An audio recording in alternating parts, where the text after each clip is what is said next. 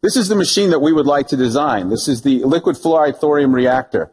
It has a reactor vessel made of Hastelloy-N. We know that we have to protect this material from the difficult environment it's going to encounter inside the reactor. And so that's why the overwhelming majority of the interior of the reactor is composed of graphite structures.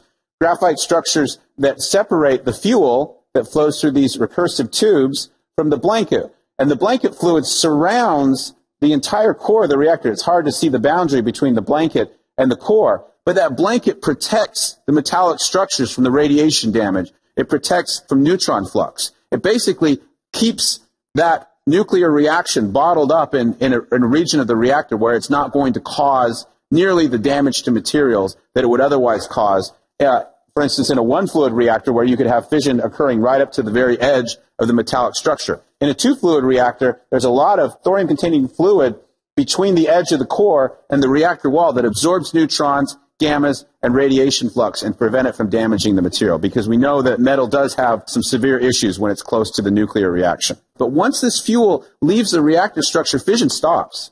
And so there's not an appreciable neutron or radiation flux outside the reactor to nearly the degree that there is inside the reactor.